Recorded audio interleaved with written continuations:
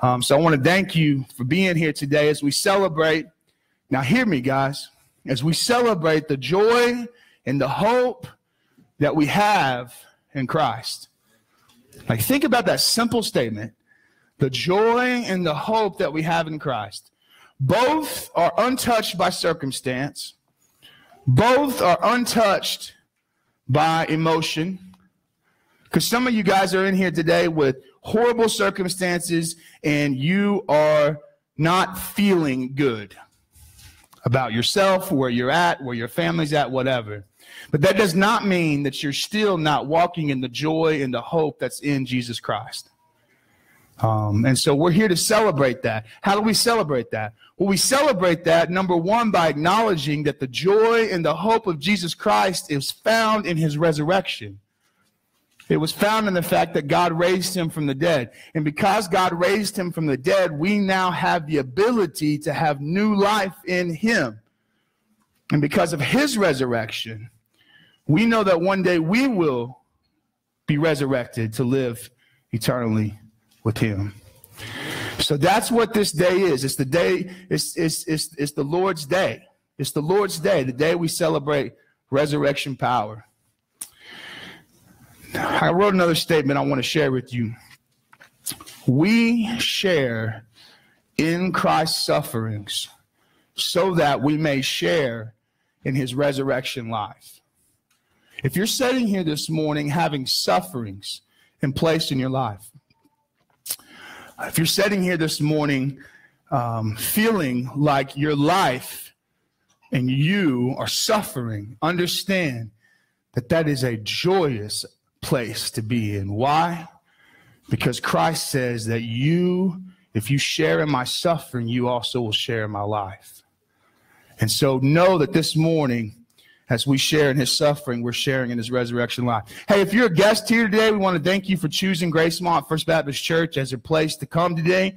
Our leadership team, our deacons, we all know that y'all chose us, and so it's a privilege to have you here. We have a gift for you. It's a blue Bible in a pink basket. We've really got to change that basket. But it's a blue Bible that we would like to give you just as a token of our appreciation for you coming here. The truth is, if there's any way, as Brother Wayne said, who's our deacon, one of our deacons, another deacon is Jerry Patterson and then Gene Fogel. If there's any way that we can serve you, and when we say serve you, what we mean is, can we pray for you? Do you need food? Do you need water? What do you need? If you have needs, we want to serve you and we want to fill those needs. So if there's any way we can do that, please be sure to let us know. All right. If you got your Bibles today, and I hope you do, turn with me to the book of 2 Timothy, chapter 3, verse 16. 2 Timothy, chapter 3, verse 16.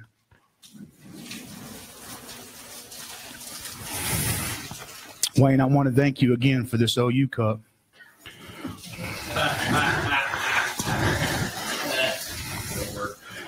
I'm going to go ahead and turn this so the camera can catch that. If you're joining us on Facebook Live, let it be known that this was a gift. Right there. Yeah.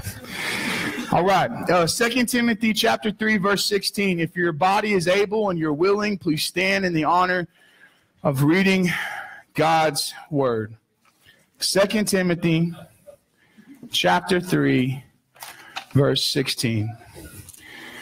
And God's word says, all scripture is breathed out by God and profitable for teaching, for reproof, for correction, and for training and righteousness. Heavenly Father, we pray that today you will speak to us the truth that you have hidden in your holy word.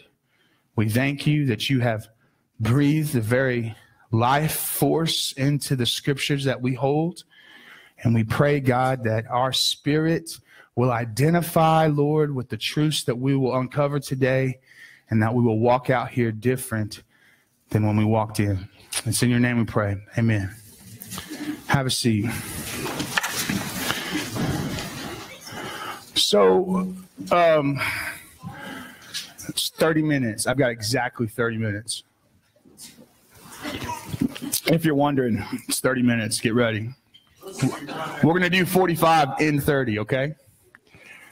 2 weeks ago, we started we took a look into a passage of scripture, the same place, but the verse before. If you remember, 2 weeks ago, we looked at 2 Timothy chapter 3, verse 15, and it was the same time that we had our local Gideon, who's also our deacon and a leadership team member, Jerry Patterson, give his presentation on what he does in the work of the Gideons.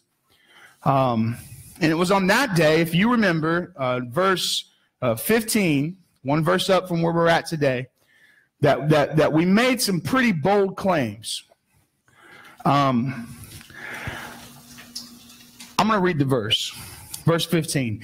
And how from childhood, remember he's continuing from verse 14, but he says, and how from childhood you have been acquainted with the sacred writings, which are able to make you wise for salvation through faith in Christ Jesus. The key truth that we communicated 2 weeks ago was this: the most evangelistic, missional, Great Commission, kingdom work a redeemed child of God can do is get the word of God into the hands of men, women, and children, from the very person next door to us to the person at the farthest reaches of the earth. That is the most mission thing we can do as a church, is to get the word of God into the hands of men, women, and children. And then Brother Jerry got up and he explained how his organization that he's a part of and the ministries therein accomplished that. The thousands of scriptures that are placed all over the world in hotels, prisons, schools, hospitals. Jerry told us story after story after story of how the literal word of God changed people's lives. My favorite one was when the guy was chilling on the roof, right?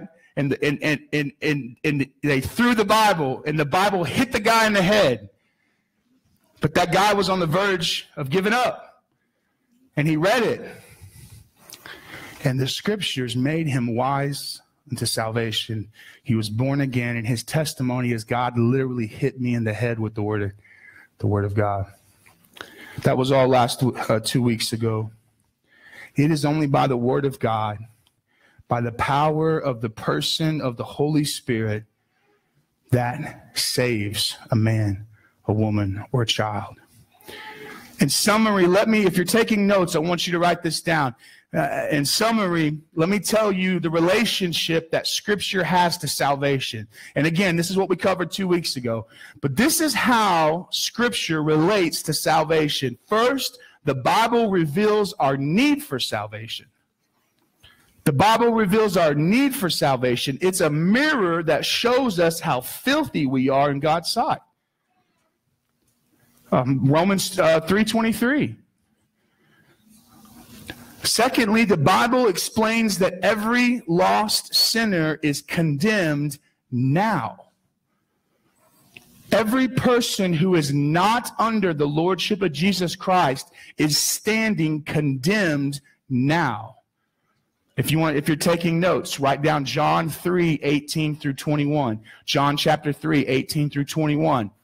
The next thing, the Bible explains that a lost sinner cannot save himself.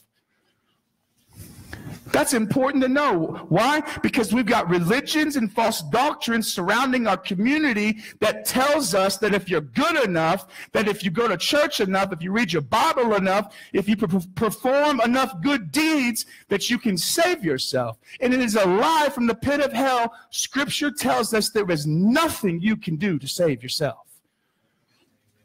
That presents a huge problem. But herein steps the good news, right? Herein steps the gospel, the good news of Jesus Christ. Next, by the way, if you're taking notes, write down Ephesians 2, 8, and 9. You cannot do anything to save yourself. Ephesians 2, 8, and 9. The Bible explains the wonderful plan of salvation. Write down Romans 5, 8. Romans 5, 8. John 3, 16. Romans 10:8-9. If you confess with your mouth that Jesus is Lord and believe in your heart that God raised him from the dead, you will be saved. The Bible reveals the plan of salvation. Next, the Bible explains assurance. Not insurance, assurance. What's that? How do I know that I'm saved?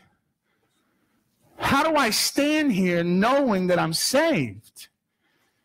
I have some very close Mormon brother and sisters that I have compassion and love for, that when I talk to them and I say, how do you know you've been good enough? There's no standard. There's no way to know. Well, the Word of God tells us how we know. It tells us in 1 John chapter 5, 9-13. The Bible becomes our very spiritual food for growth. The Bible becomes our spiritual bread, the bread of heaven. It nourishes our souls. Man, there's so many squirrels I want to chase right now. But listen, my heart is so full because I've had so many good talks with some of you guys this week. Some of you guys are hurting. Some of you guys are searching. And here's the deal. Some of y'all are malnourished. And you know what? There was one day this week I was malnourished. And here's the deal. I committed a sin this week.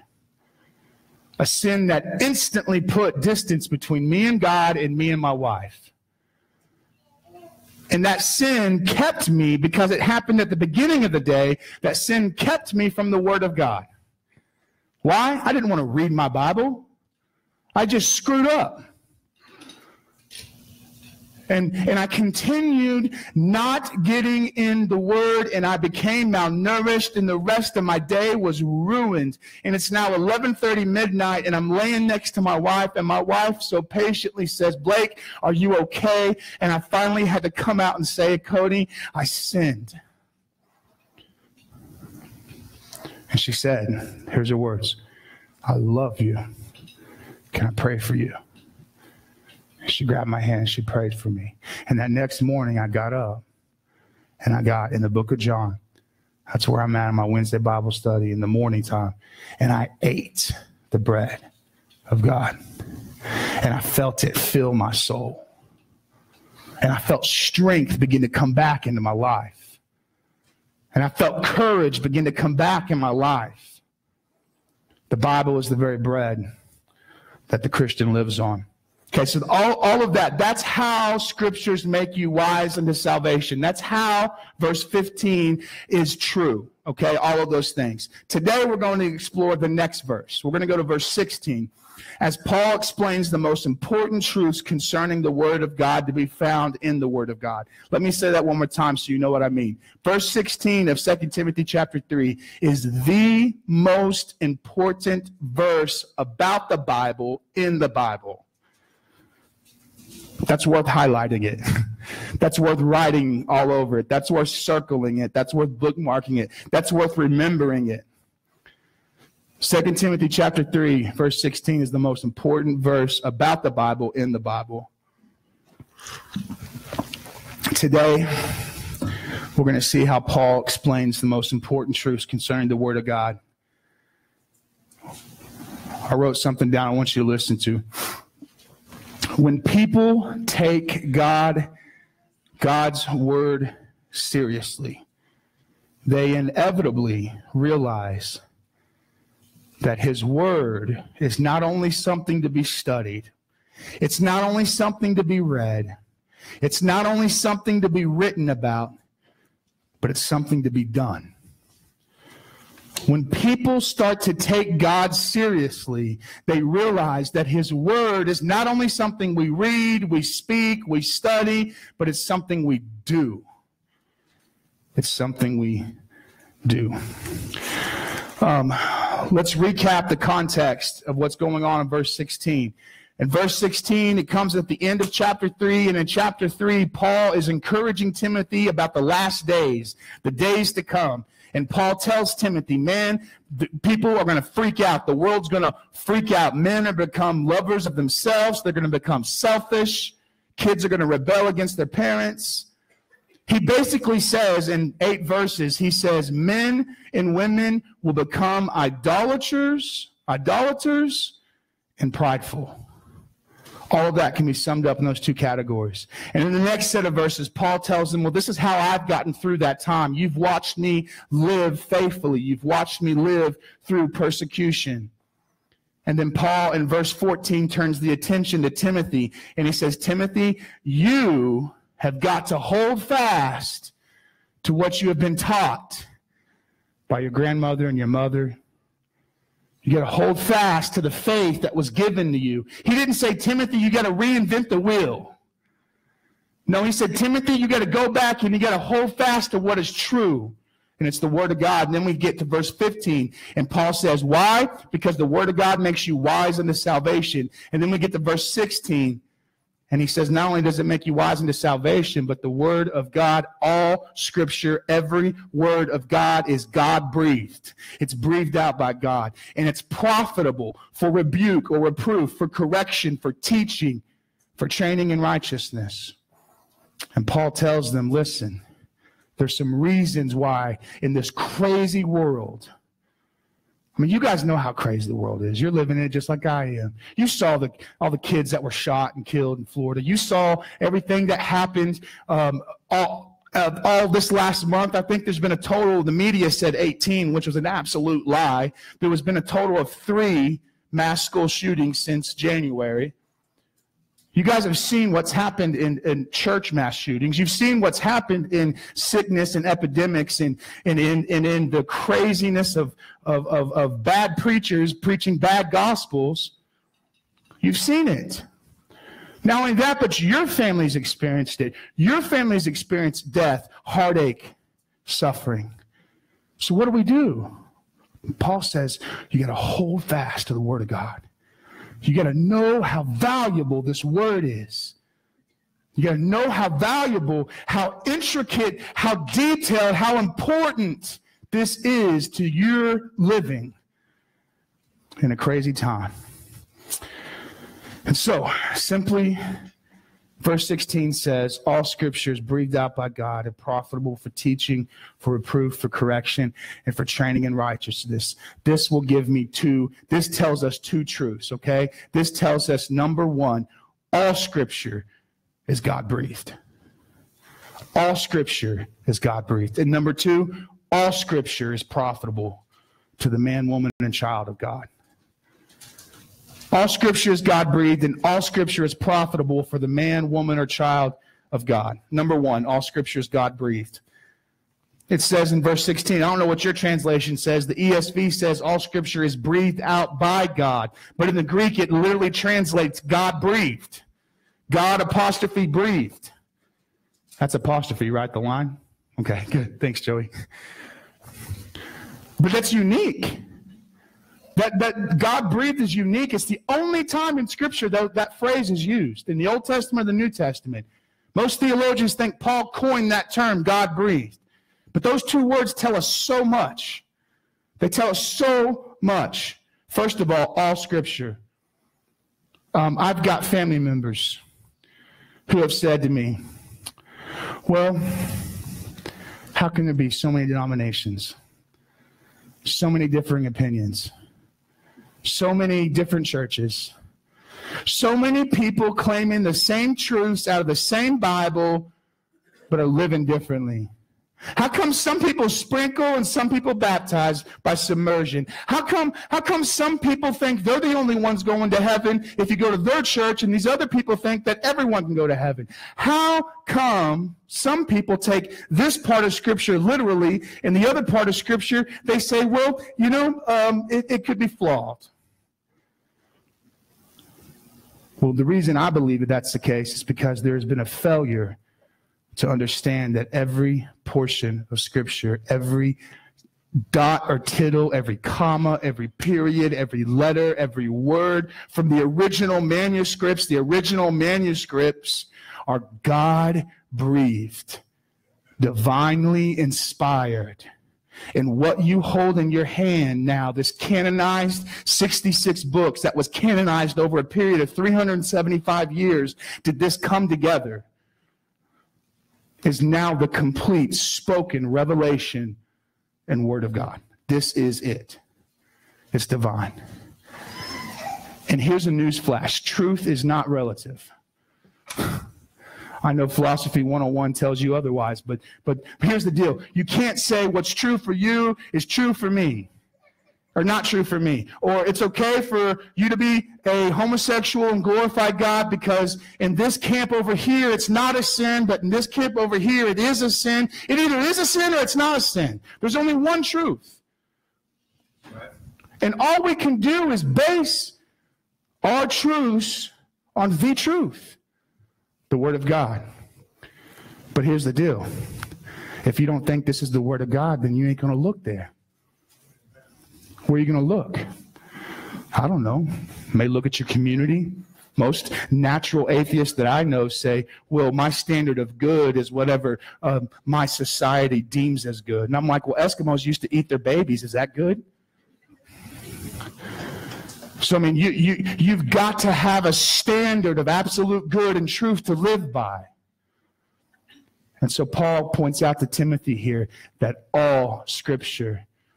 Well, here's some interesting things. When Paul said that, did he have the letter of 2 Timothy canonized in a 66-book Bible? No. What was present? I almost threw that at you, Wayne. What was present? The Old Testament, right? That's all they had. But you know what's cool?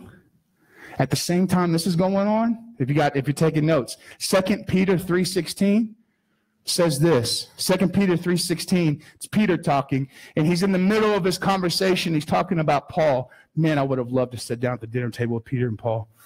And Peter says, as he does in all his letters, referring to Paul, when he speaks in them of these matters, there are some things in them that are hard to understand, which the ignorant and the unstable twist to their own destruction. And then catch this, as they do the other Scriptures. What does that tell me? Even in this time and place, the New Testament writings of Paul were already being considered as divinely inspired Scripture.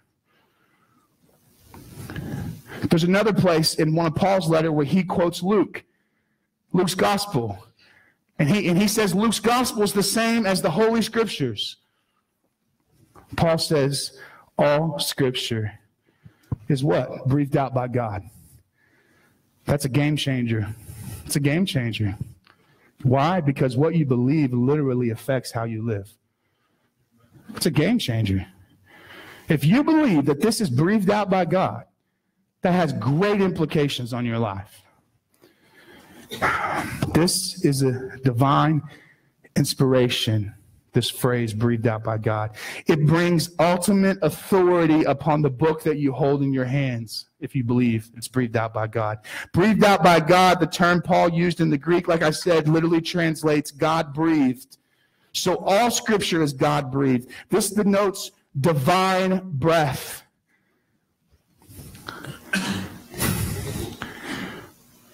I've got so much I want to say. Do you remember when God, Genesis, I think it's in the 2nd chapter, when they're recapping the creation account, and it says that God reached down and he took dust, and he formed man with his hands. And what did he do? He breathed life. God's breath is life. So when Paul says all Scripture is God-breathed, what he's saying is this Scripture's alive. It has the very life of God within it. The very life that was breathed into you is breathed into these words. It's God-breathed. It's divine breath. It's God's life.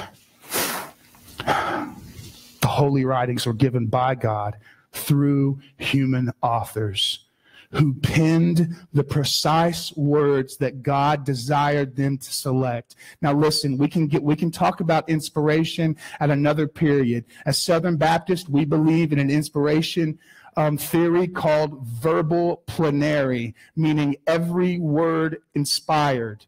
we believe that God did not just overcome and stop the minds of everybody and like use them as some kind of crazy vessel to dictate his words. But what God did is he divinely inspired men to write exactly the words that God wanted done, wanted written, while at the same time maintaining the personalities and the character traits of the person who was writing. What do I mean? Well, Matthew reads different than Luke. Luke reads different than John. John reads different than Mark. Mark was a fisherman. Luke was a doctor. So, I mean, he used their personalities. Oftentimes, God did not override the personalities or wills of the human authors. Rather, God worked through them in such a way that their personalities were preserved in the writings, and yet a record was produced that was without error. Do you believe that today? That the Word of God is without error? Paul needs Timothy to understand this if he's ever to stand up straight in a crooked culture.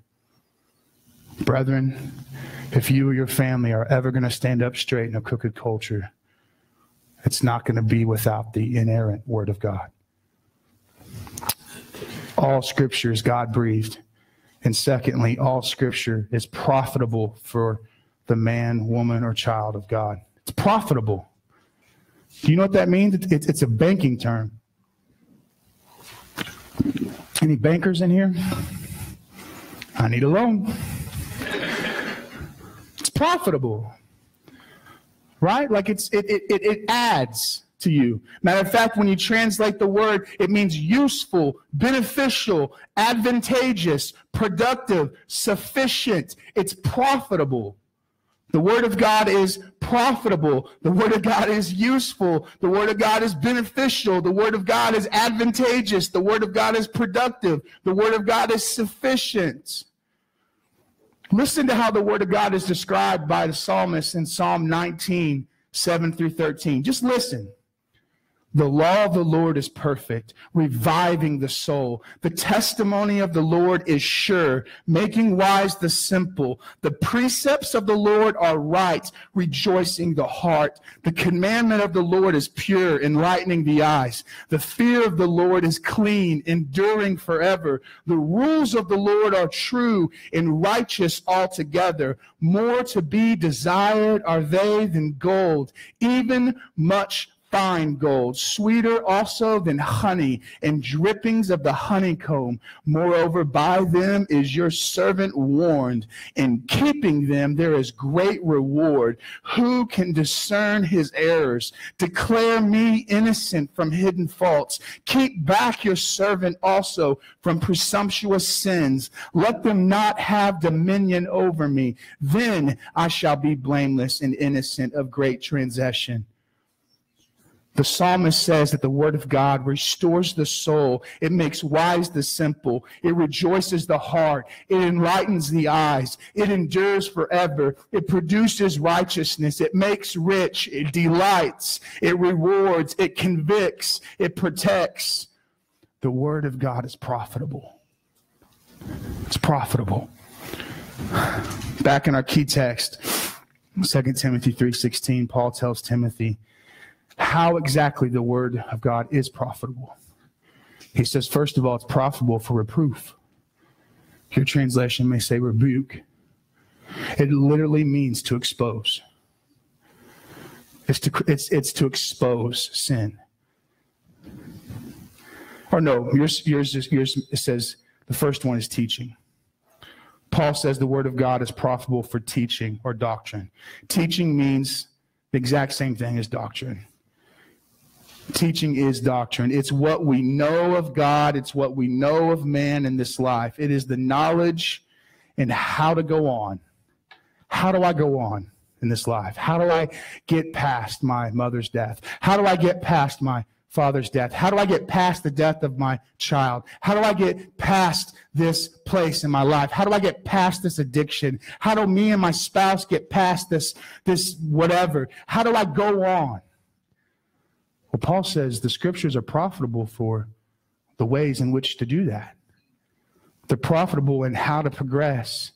It is the knowledge and how to get built up in the Christian faith. All one needs to be taught concerning his relationship with God is revealed in the inspired, God-breathed scriptures. The scriptures provide the comprehensive and complete body of divine truth necessary for life and godliness. What does that mean? That means there is nothing that the Word of God cannot teach you in how to live your life. Does the Word talk about a strong-willed child? No, there's no strong-willed child scripture. But the Word does talk about how to be long-suffering and loving and persevering. The Word does talk about how to raise your kids. Does the Word talk about what to do when your cousin, brothers, nephews, uncles, sisters, dog bites you and you're in a civil suit? No, not exactly. But the Word of God does tell you how to love your neighbor. The Word of God does tell you how to deal with sin. There is no teaching in how to live this life that cannot be found in the Word of God. So where are you learning from? How are you doing it apart from the Word? Most of us do it by observation. Most of us survive. First of all, we never live. We got a lot of survivors. But Christ said, listen, I came so that you can have life and life abundantly. How do I do that? I learn from the Word of God. It's profitable for doctrine or teaching. Secondly, Paul says the Word of God is profitable for reproof or rebuke. Rebuke is to expose. Reproof is to expose wrong behavior or wrong belief. The Scripture exposes sin. Are you ready for this? Write this down. Ephesians 4, 12, 13. Ephesians 4, verses 12 through 13. There's 4 minutes left. I'm going to try to do it. Just in case you're wondering, it's 4:2. Hebrews chapter 4, verses 12 through 13. Listen to this. This is in the Bible, by the way, about the Bible. Pretty cool. For the Word of God is living and active. Well, it's living. Why? Because it's God-breathed. And active, sharper than any two-edged sword, piercing to the division of soul and of spirit, of joints and of marrow, and discerning the thoughts and the intentions of the heart. What does that mean? That means you may be able to fool me, but you can't fool the Word of God. Verse 13, and no creature is hidden from his sight, but all are naked and exposed to the eyes of him to whom we must give account. Maybe you're not in the Word of God because sin is in your life. And every time you pick up the Bible, you feel naked in front of it. It's important to understand that the Word of God is a true and faithful friend and will not hesitate to point out the sin in your life. Scripture is the divine plumb line. You know what a plumb line is? I remember the first time I was working a job over in Anadarko with my buddy Sam, who's not here. I'm going to call him and give him a hard time after church. I'll say, where were you at? It was 2 minutes till, and I was talking about you. And he said, go get the plumb line out of my truck. And I'm like, plumb line? What in the world is that? I'm like, okay. I come back. I'm like, brother, ain't no fruit in your truck. So he goes over there and he shows me. And he shows me an old one that his dad had. And it was like this string with this weight on it that you would hold up against a building and see if it was level, if it was right. Scripture is the plumb line for our life. And so if you're not holding it up against yourself, how in the world do you know that you're living right? Not only is Scripture profitable for reproof, thirdly, Paul says Scripture, the Word of God, is profitable for correction. You know what's cool about God is the Word of God doesn't just tell you, hey, here's your sin, but then it comes along and it says, and here's how we deal with it. See, rebuke happens when the Word of God exposes sin, but correction happens when the Word of God says, now let me tell you what to do about it. What do I mean? Whatever sin you have in your life right now, understand that the Word of God will identify that sin, and then the Word of God will tell you how to deal with that sin. 1 John 1:9, if we confess our sins to the Lord God is faithful and just to forgive us of our sins and cleanse us of all unrighteousness. Not only does it show us where we're wrong, but then it corrects us and restores us back to right place. Scripture not only rebukes or reproves wrong behavior, but also Scripture points the way back to godly living. And lastly, Paul says Scripture is profitable for training in righteousness. This phrase was originally used outside of, we call it extra biblical Greek, and all that means is outside of the Bible. This is the only place we see this training in righteousness. It's the only place we see this in Scripture is right here. But outside of religious usage, it was used in reference to raising a kid. It was used in reference in how one trains a child for life. And that includes everything, don't it? That includes the whoopings, that includes the lovings, that includes making sure they're fed every day, that includes cleaning them up when they're dirty, that includes loving them when they're unlovely. That includes forgiving them when they've harmed you. You're equipping them for what? The day they leave your house and live their life. And what Paul is telling Timothy is this book will equip you to live a godly life. It'll equip you. Scripture provides positive training. I think of that verse. I have hidden your word in my heart, that I may not sin against you. It keeps me in godly living. So, in summary, Scripture is profitable for showing you what is right, for showing you what is not right, for showing you how to get right, and then showing you how to stay right. It's profitable for teaching, reproof, correction, and training in righteousness. It's worth something. It's worth investing in. I'm going to end with the same quote I opened up with as our invitation team comes forward. When people take God seriously, they inevitably realize that His Word is not only something to be studied, not only something to be read, not only something to be written about, but it's something to be done. Next week, we're going to go to the next verse. Next week, we're going to look at verse 17, and we're going to talk about how the Word of God equips us for every good work. I love you guys. Let's pray. Heavenly Father, we just thank you for your love and your mercy. And God, there's so much going on in this room, Father. There's so many lives that have come to this intersection of church. And every one of us are going to leave here in a second, Father, and we're all going to go back to our corners. And what's really going to matter, God, is whether or not we have taken action on what we've heard. So, Father, how does that work, Lord? How do I grab a hold of these truths?